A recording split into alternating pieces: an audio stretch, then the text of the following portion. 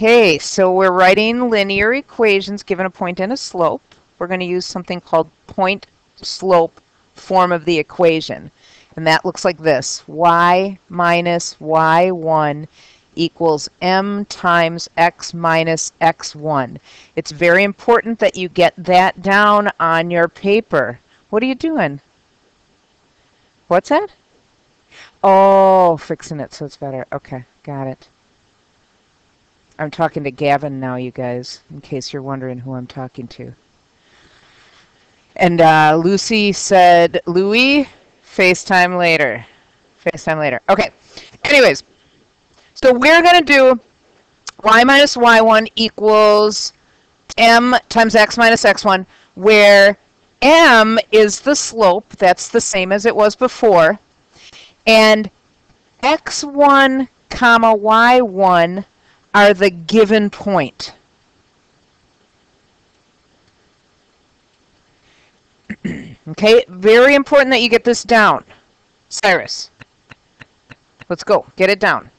Because I want you to have this in front of you. This is something that most people don't remember off the top of their head, and then it messes with them when we take our quiz.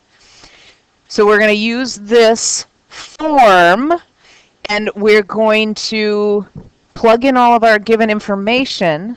Oops, come on, open up pens. Oh, that's not going to work. So it's going to be black ink the whole time. Okay.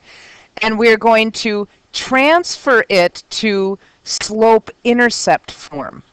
That means once we put everything into the point-slope form, we're going to move it around, manipulate it, and get it into slope-intercept form. Slope-intercept form is the y equals mx plus b.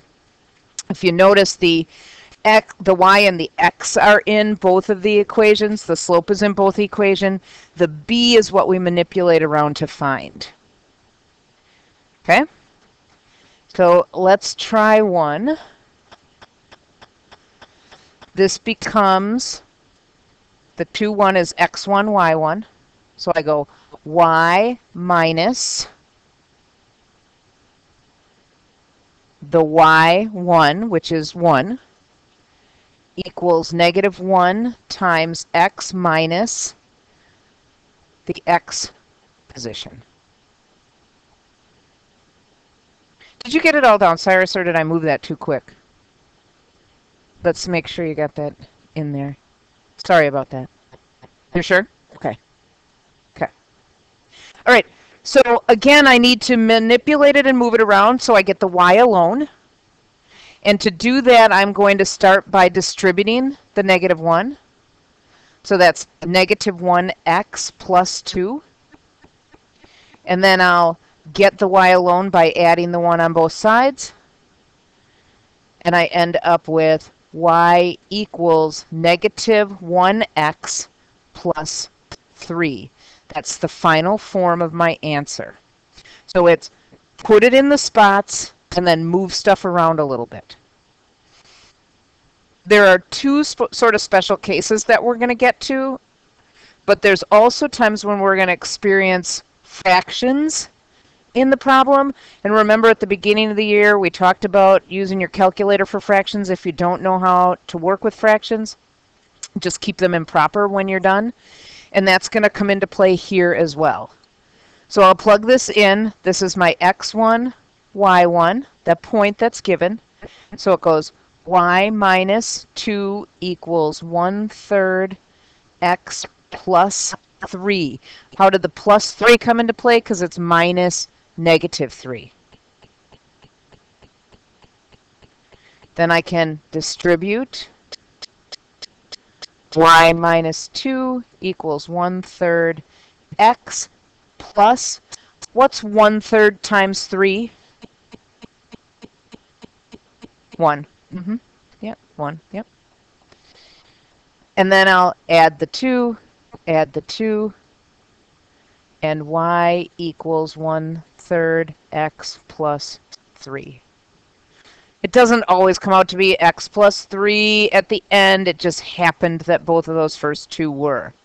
But like I said, there's going to be two special cases. And so these follow a totally different rule.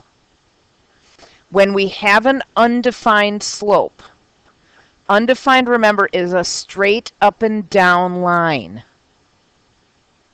It only crosses the x-axis. So when I write my equation, it doesn't matter what else is there. The only thing I care about is the x. This is my equation of that line. Done and done. And that's because this is an undefined slope. A zero slope is, what's that? It's just the y. For the zero slope, it's very similar, except for, again, this is a horizontal line that only crosses the y-axis, and just like Barrett said, all we care about is the y.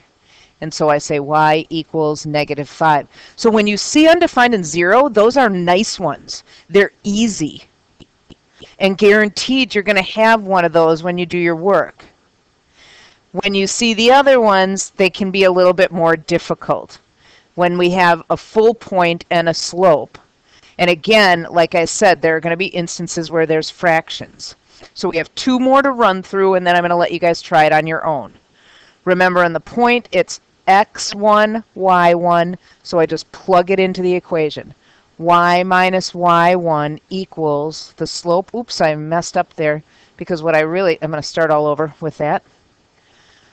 I go y minus y1 equals 3/4 the slope times x minus x1. x1 is the x point of the number.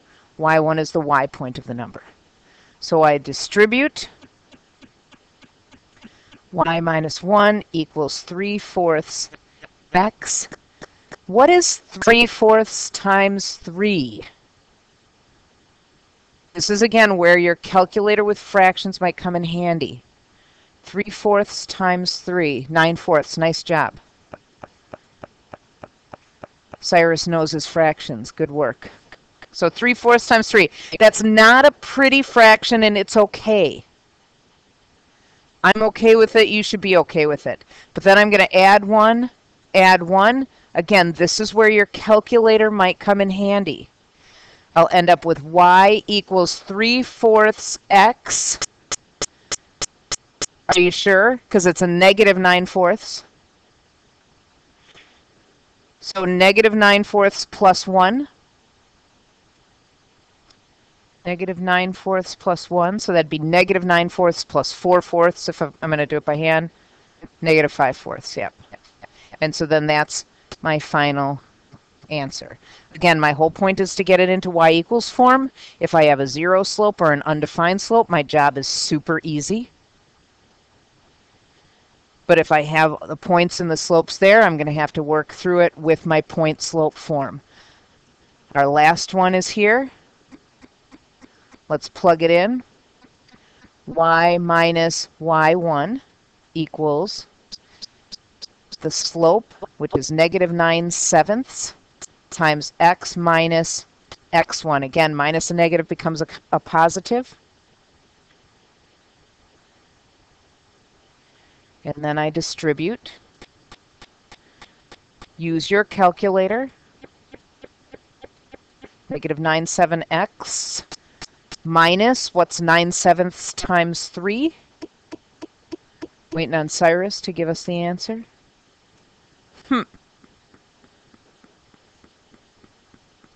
That's what? A one-time thing, that's all I get from you, hey? Okay. Anybody? 9/7 times 3. Keep it as 3/1, remember?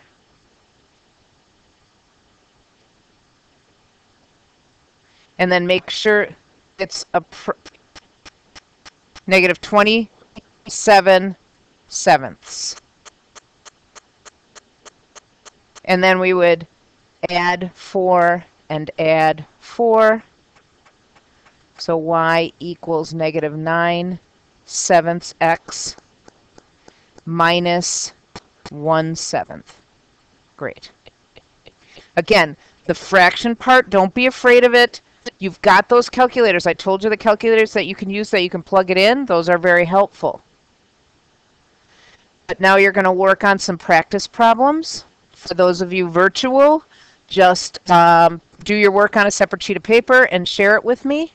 Those of you in class, obviously, when you're done, put it in the basket.